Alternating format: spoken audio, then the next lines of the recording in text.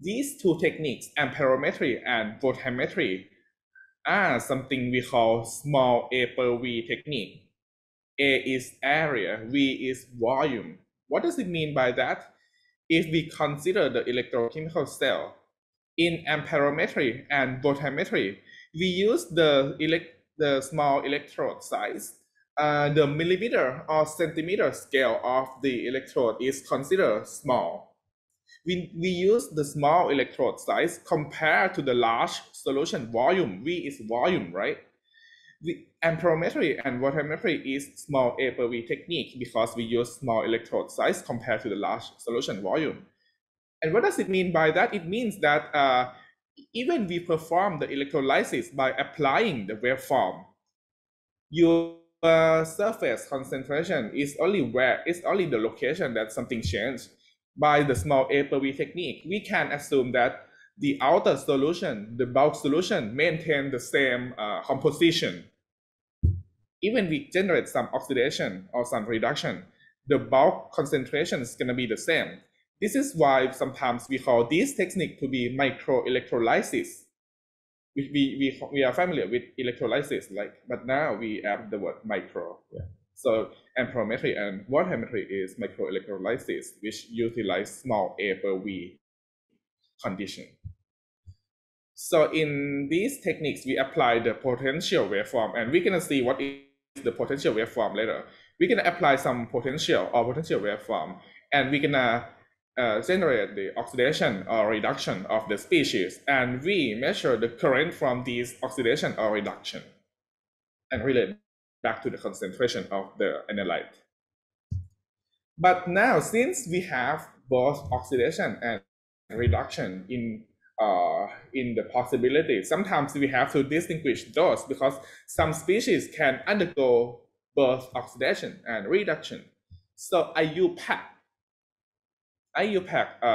defined the sign for the current in 2019. So if you go back and read the older textbook, or even you take the course from the older professors, sometimes they will use the different convention. But in this class, I'm gonna use the latest convention from the IUPAC, which indicates that if it is the anodic current, we will use the positive sign.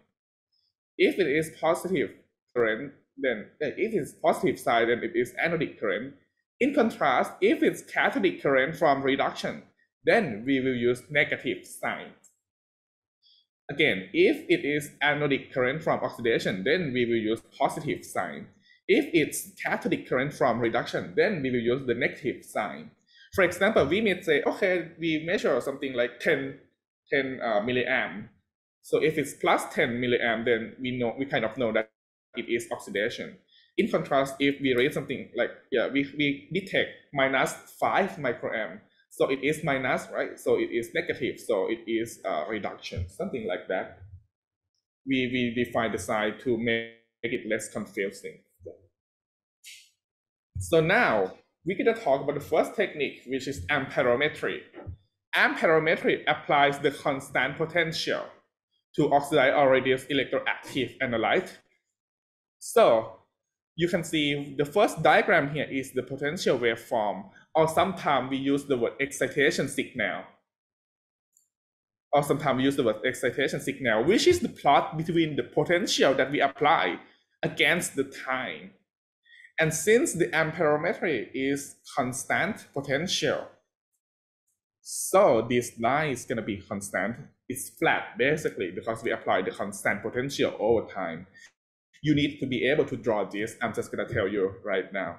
So amperometry, it's constant potential. So the E versus T is basically constant. What's going to happen after we apply the constant potential? If our potential is positive enough to drive the oxidation or negative enough to drive the reduction, then we're going to get the Faraday current from the oxidation or reduction, right? And we can plot the current that we can detect from the working electrode versus time. In general, the amperometry current will give you something like this. The current falls over time. This diagram between the current and time, we call it amperogram, or sometimes we call it chronoamperogram. Chrono basically means time, right? So ampero is current, so chronoamperogram is I versus T, current over time. What does the magnitude of the current tells us? We already discussed that the current reflects the rate of electrode reaction. So higher current means higher rate of reaction. Lower current means lower rate of reaction. And we can see now that the current falls. It means that if time passes, then your electrode reaction is lower. And by this condition, it means that only the species at the electrode can be reduced or oxidized. If your species is far from the electrode, then it cannot see the potential, so no reduction or oxidation occur. The species has to be at the electrode surface in order to get the reduction or oxidation, only that. So we're gonna explain in details on the shape of the amperogram. And sometimes we use something called concentration profile, which is the graph between concentration versus x. X is the distance from the electrode surface. You don't have to be able to draw the concentration profile, but at least you should be able to read it, all right? So again, amperometry apply the constant potential. So E versus T is constant, and the chronoamperogram indicates the falls of the current over time. All right. So let's explain this shape.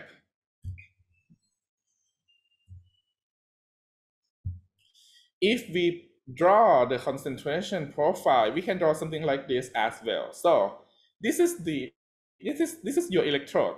So this is your electrode, and x is the distance from the electrode.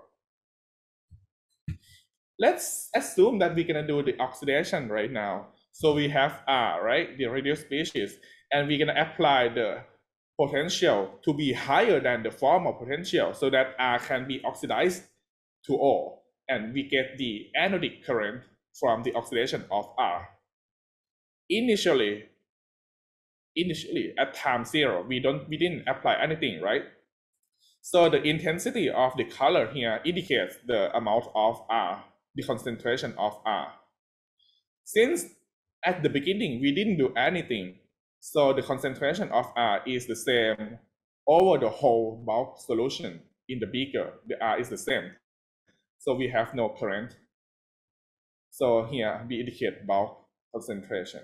And we can draw the concentration profile like this. Again, you don't have to be able to draw, but this is just to visualize the process. At time 0, you don't do anything. So the concentration is the same as the initial. Now, we apply the positive potential.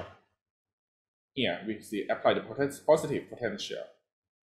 If we apply positive enough, or like the potential higher than the formal or standard potential, then the species at the electrode, which is around here, is oxidized, right?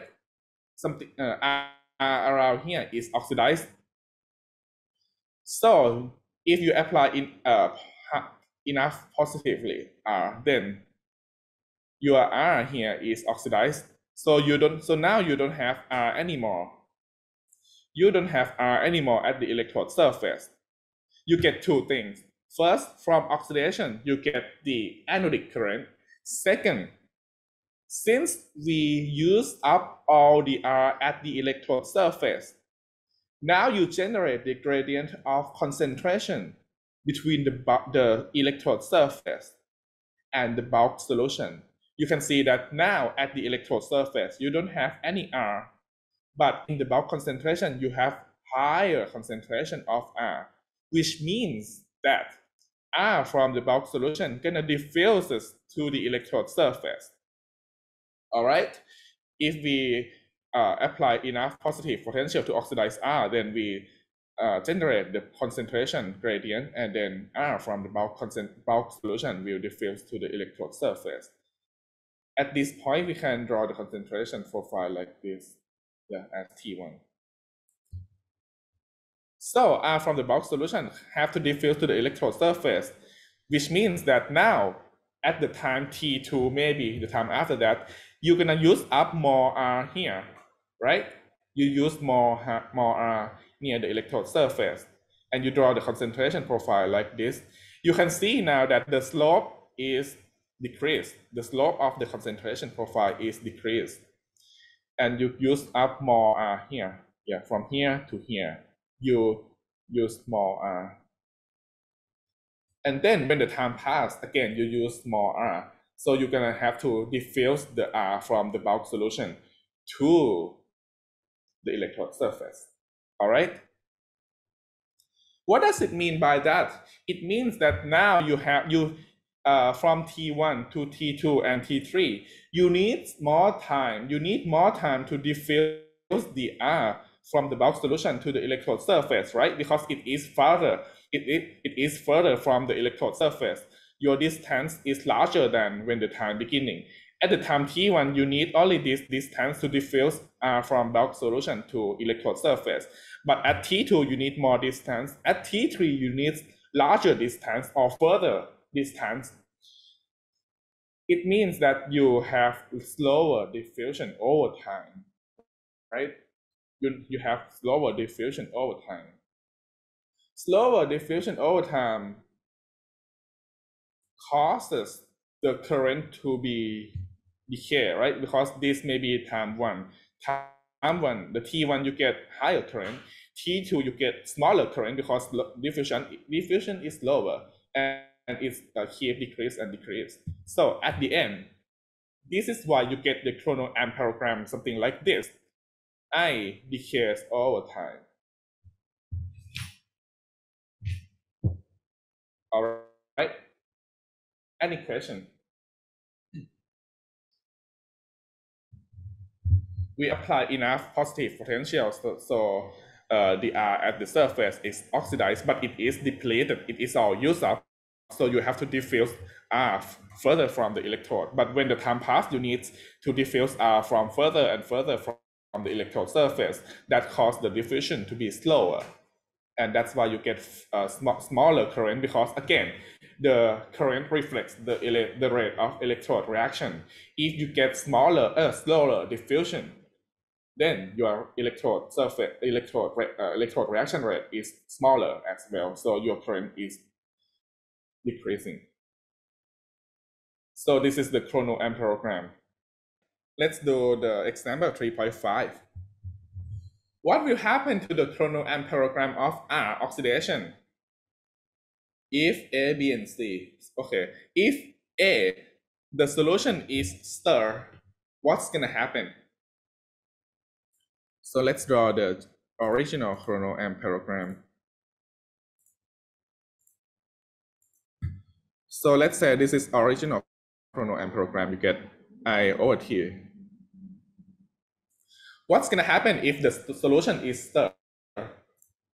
So if you stir the solution, then it will increase the rate of the mass transfer, right? Because you can imagine if you put some sugar or some syrup in the water and let it diffuse, it takes the very large amount of time to make the homogeneous solution. But if you stir it, it's gonna take a couple seconds and that's it. So by convection or by stirring, you enhance the rate of mass transfer.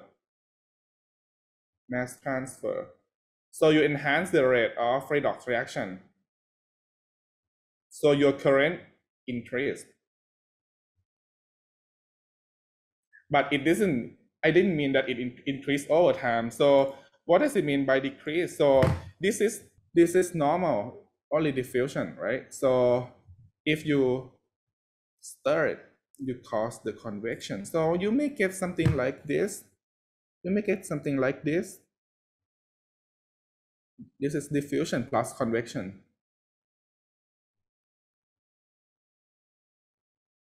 So let's do B then. If there is no R in solution, nothing to be oxidized, what's gonna happen?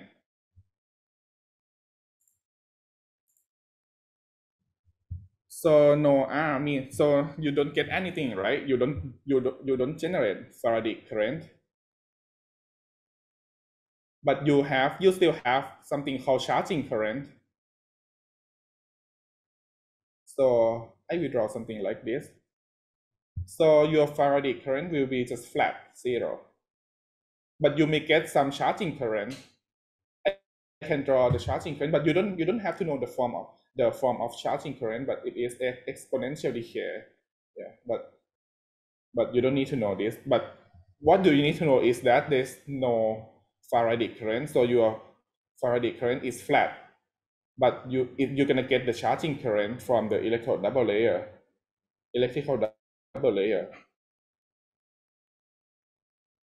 What about C? If your beaker have R, but you apply the potential lower than its former potential, what's gonna happen? So if E is lower than former potential, it basically means that you don't have any oxidation as well. So it's gonna be the same as B. You don't generate any oxidation of R, so you don't have Faraday current, so you get only charging current. So actually the mathematical form, and if you use it, I'm gonna give you it in the exam, if you have to use it. The mathematical form of the Faraday current from amperometry can be predicted from mathematics, and this is the equation for that. We call this equation Cottrell equation, which is I is equal to NFA square root dc over square root pi t. Okay, so let's consider each term. I is the Faraday current, N is the number of electron transfer, like the electron in the half reaction. F is the Faraday's constant. A is the electrode surface area. D is the diffusion coefficient. C is the concentration. Pi is pi, T is time. But you don't need to know to calculate this. But what we want to show you is two things here, maybe several things, 2 or 3 things. The first thing is that I decrease over time, right? I decrease over time because I now is inversely proportional to the square root of the time. So this predicts the shape of the chronoamperogram. I is proportional to 1 over square root t. You can see it from the equation here. The second point is that I, or current, is proportional to the concentration, right? Because I is proportional to C. This is important for the analytical chemistry analysis. I is proportional to C, which is the concentration of the electroactive species. And the third point that I want to make is that I is proportional to electrode surface area, or A. I is proportional to electrode surface area. So it means that if you use higher concentration of species, then you will get higher current. And if you use larger electrode surface, you will get larger Faraday current. So that's what the Cottrell equation explains. All right. So how